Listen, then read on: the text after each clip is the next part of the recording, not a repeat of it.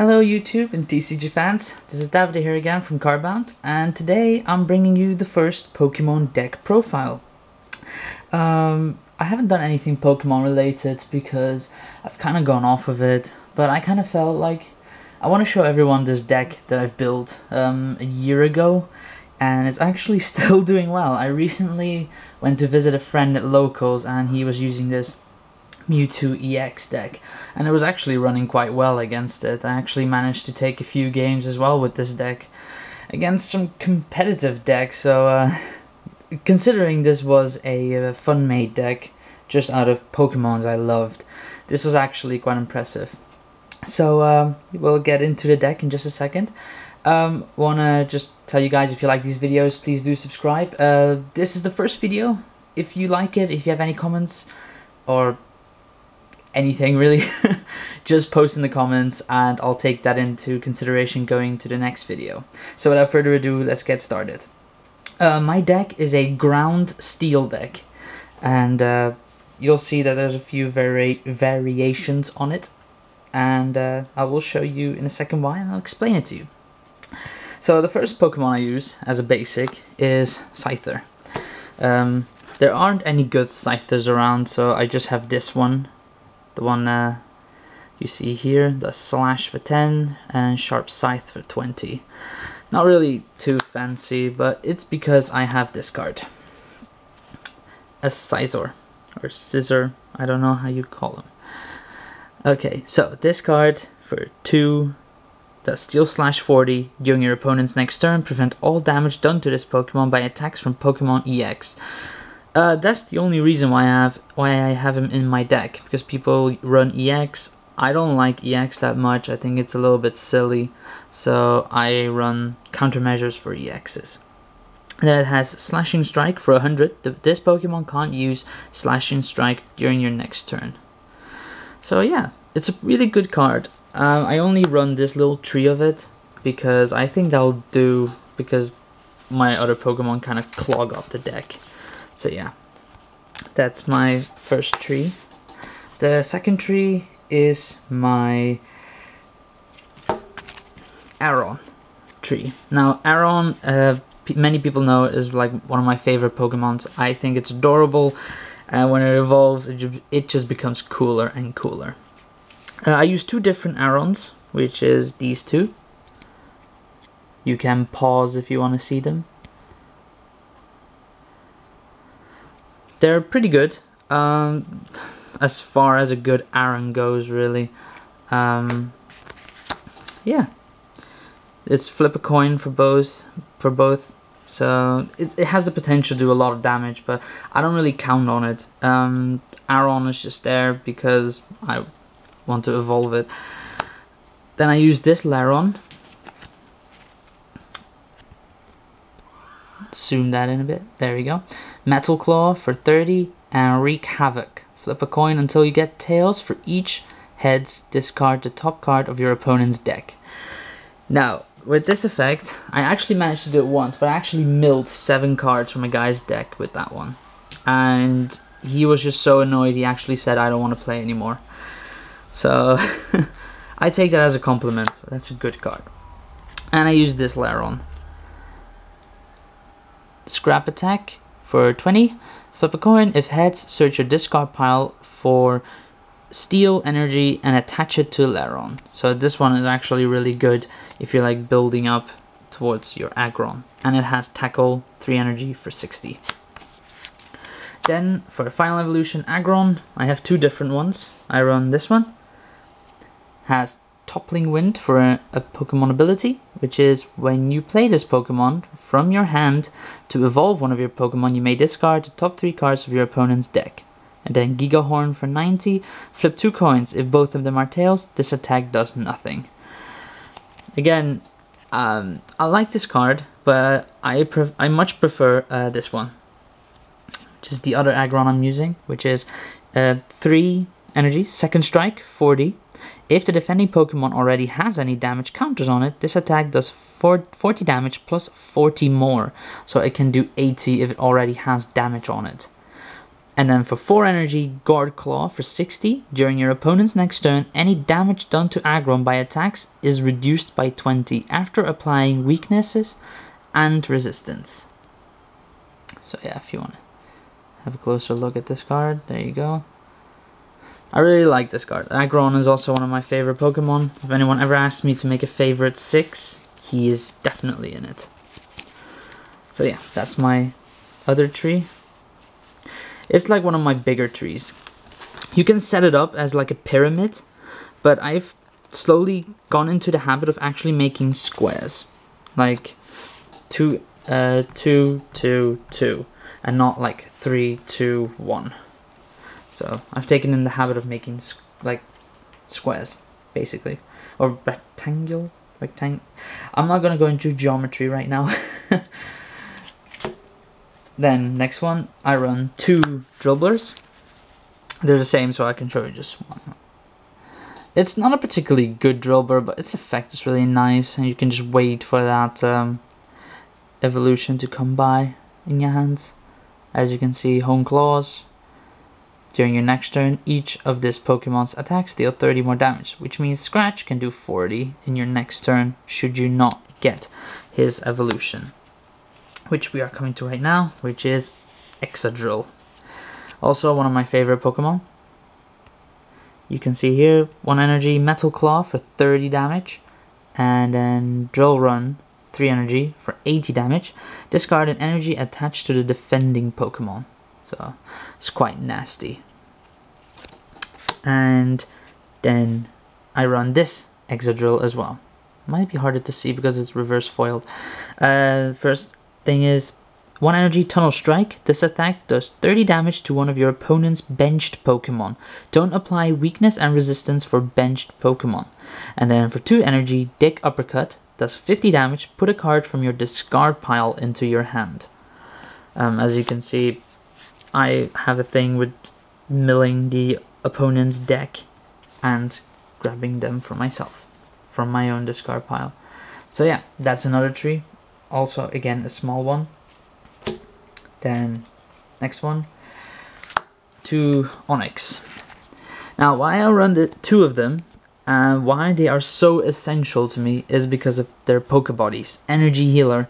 Whenever you attach an energy card from your hand to one of your Pokemon, remove 1 damage counter from that Pokemon. Now, if you have those 2 on the field, I actually used both their Pokebodies, and it's like you attach an energy, you heal 20 damage. And it saved me endless times. Like, it's one of my basic tactics. I always make sure that like all my trainers are like cards and that get out Pokemon from your deck, and I always use them on Onyx, so they're on my bench just for that sole reason. Like, I barely use my Steelix. It's mainly just Onyx on the bench. But yeah, and then it has 1 more attack for Boundless Power for 80. Onyx can't attack during your next turn. But like I said, if he's gonna go up front to attack, I change it into a Steelix. Which brings us to the next card, Steelix. 1 energy, Outbreak Power. Choose a number of your opponent's Pokemon up to the amount of energy attached to Steelix. This attack does 20 damage to each of them. Don't apply weakness and resistance for benched Pokemon. So basically, if he has 4 energy, you can choose 4 Pokemon and say 20, 20, 20, 20. And they'll have to take it. And then his other attack is 4 energies, Iron Tail, 100 times. Flip a coin until you get tails. This attack does 100 damage times the number of heads. Just for giggles, I try to keep flipping as much as possible, and I actually went up to 800 damage. So that's my record so far. And then there's this Steelix. It's a little bit stronger than the previous one. Guard Press, 3 energy for 40. During your opponent's next turn, any damage done to Steelix by attacks is reduced by 20 after applying weakness and resistance. Then 4 energy, Steel Swing for 80 times. Flip 2 coins. This attack does 80 damage times the number of hits. So this one can do 160. So yeah, my Steelixes are like, they're very risky because it's flip a coin, but they can pretty much one-shot a Pokemon EX if they want to. So put that over There. There. And then my favorite Pokemon, well, next to Blastoise, Fanfi. Here we go. Their Pokebody is amazing. Ultra thick skin. As long as Fanfi has any energy attached to it, any damage done to Fanfi by attacks is reduced by 10. And then 2 energy, Rock Smash 20 plus. Flip a coin. If heads, this attack does 20 damage plus 10 more. It's not an amazing Fanfi, but you know, he can endure if you put energy on it and he's like on the bench. So if somebody attacks your bench, Fanfi can actually take a few hits. But the reason why is because I run this Dolphin. I think they're called Primes because of the edges, how they look. Yeah, I run 2 of them. Its Pokebody is Exoskeleton. Any damage done to Dolphin by attacks is reduced by 20 after applying weakness and resistance. 1 energy, Earthquake for 60. Does 10 damage to each of your benched Pokemon. Don't apply weakness and resistance for benched Pokemon. And then for 3 energy, Heavy Impact for 90. So I can't really say much about Dolphin. It's one of my favorite Pokemons. I love him. This card is absolutely insane. Like, many people, the moment I bring him out, they're like, oh god, he has Dolphin Prime. We're fucked. So I'm sorry for the people who actually had to endure with my Dolphin Prime. But, you know. Next one is a Skarmory. I like Skarmory. Many people don't like him. They think he looks stupid, but I actually think he's pretty awesome. 1 energy, Metal Sound. Flip a coin. If heads, the defending Pokemon is now confused. And then its other attack, Swift for 3, does 70 damage. This attack damage isn't affected by weakness, resistance, or any other effects on the defending Pokemon. So it's just like 3 energy, 70 damage. I was going for another Skarmory, but I think for now I just put that one in until I kind of make it with trays or something. And then the beast of the deck, Cobalion. Many people hate me for running this one, but you know, you run EXs, so shush. 2 energy, Energy Press 20 plus. Does 20 more damage for each energy attached to the defending Pokemon. So not this one, the defending Pokemon. And then the deal breaker. 3 energy, Iron Breaker for 80 damage. The defending Pokemon can't attack during your opponent's next turn. I had people bringing out EXs on Cobalion. As long as my 2 Onyxes are on the bench, this one's out, and he keeps using Iron Breaker, I literally steamroll through any EX. I haven't, like, unless you have this electric deck that makes you switch for free. But I haven't seen that happening so far to me. I've seen people like using decks where you can like freely switch, and then they switch about to throw me off, but I think that's the only weakness of Cobalion. If you're really prideful and you stick with your Pokemon, I win with my Cobalion. So then next, just quickly, energies. 1, 2, 3, 4, 5, 6, 7, 8, 9, 10, 11, 12 ground energies. Because I mainly run ground. 1, 2, 3, 4, 5, 6, 7, 8, 9. 9 steel. And then 10, 11, 2 special steels, and a special energy, just 1. I'll explain these 2 to you because they're actually different. Damage done by attacks to the Pokemon that metal energy is attached to is reduced by 10. Ignore this effect if the Pokemon that metal energy is attached to isn't a metal kind. Metal energy provides metal energy, doesn't count as a basic energy card. So only equip it to steel, and it gets the effect that reduces damage. Then this one, again, damage done by attacks to Pokemon that metal energy is attached to is reduced by 10. Ignore this effect if the Pokemon that metal energy is attached to isn't steel. Metal energy provides metal energy. Doesn't count as a basic enough. It's actually the same. Good job, Saturday. You know your deck so well. So that was the energies, and now for the trainers. You know that you can only use 1 support a turn, so I'll leave the supports on the side. There we go. I used 2 Pokemon communications. Pretty standard. Choose one of a Pokemon in your hand, show it to your opponent, put it on the top of your deck. If you do, search your deck for a Pokemon, show it to your opponent, put it into your hand, shuffle your deck afterwards. So it's basically you trade one Pokemon in for another. Pretty standard. Pretty much every deck runs it, I think. And the other trainer is Luxury Ball. Search your deck for a Pokemon, excluding level X, show it to your opponent, put it into your hand, shuffle your deck afterwards. If any Luxury Ball is in your discard pile, you can't play this card. So that's why I only run 1. I don't see the point in running more, because you'll see my other cards. It kind of makes sense. Then next one is 3 Sillins. Sillin is search your deck for 3 basic energy cards, reveal them, put them into your hand, and shuffle your deck afterwards. Pretty standard. You can mill for energy with this one. Then the next one is a Chirin, sorry. Very simple. Draw 3 cards. That'll do. Professor Elm's training method. It says here that you can only play 1 supporter card each turn. When you play this card, put it next to your active Pokemon. When your turn ends, you discard this card. So that's the rule for supporters. Then, here, it's a fact. Search your deck for an evolution card. Show it to your opponent, put it into your hand, and shuffle your deck afterwards. So, pretty standard. Professor Oak's new theory. Again, has the same explanation for supports. And then shuffle your hand into your deck, then draw 6 cards.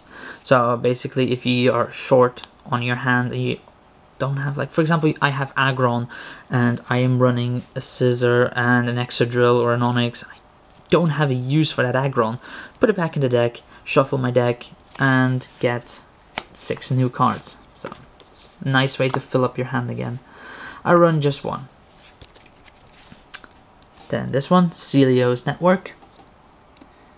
Again, it explains the supporter stuff. And then search your deck for a basic Pokemon or evolution card, excluding Pokemon EX, show it to your opponent, put it into your hand, and shuffle your deck afterwards. So you actually see like a recurring trend here, where I have trainers that search for Pokemon and energies. Search your deck for up to 2 in any combination of basic Pokemon and basic energy cards. Show them to your opponent and put them into your hand. Shuffle your deck afterwards. This is Roseanne's research, and I run 3 of them. As you can see, my trainers are mainly focused around getting the right Pokemon out and getting energy out so I don't run out. So yeah, that's my deck. If you have any questions, feel free to ask them if I haven't answered anything. Like I said, this deck is mainly steel and ground, with Scyther being the exception. But as you also can see, the reason why Scyther is in it, I forgot to mention this. Look, he doesn't use grass energy, it's just any energy. So that's why I actually put him in. First I ran a Excavalier, because I really liked him, but Scissor just works better currently against EXs, because I don't run EXs. I have a lot of them, like, because I bought boxes in the past, but I just don't want to run EXs. I think they kind of take the fun out of the game. But yeah, so this is my ground steel deck. If you like it, post it in the comments, like this video. If you want to see more videos, do subscribe. I'm gonna try and do as many as possible of these. So yeah.